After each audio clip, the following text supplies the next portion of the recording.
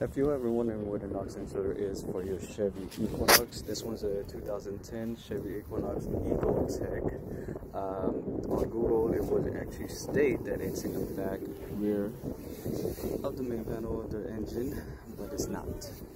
So for you to find out where it is, basically I got the new piece here. So you notice that there's a blue tab on there. It did take me a while to search for it, but it's right here. So you follow that cord. This one was a new one, but somehow it malfunctioned. So when you follow that, it'll lead you to the knock sensor, which is right behind the starter. So what I did was remove the little, I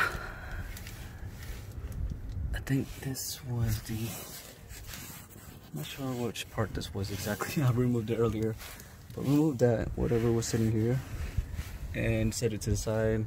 Basically just tied the rope, that way it doesn't fall, just in case any of the hoses come off. So you will need a, I think it was a 13mm wrench, and it is going to be hard to remove unless you got small hands. So you might want to unplug your battery, the negative cable battery, and then take out the starter for you to be able to get to it and have easier access. But that is where the knock sensor is for a 2010 Chevy Equinox.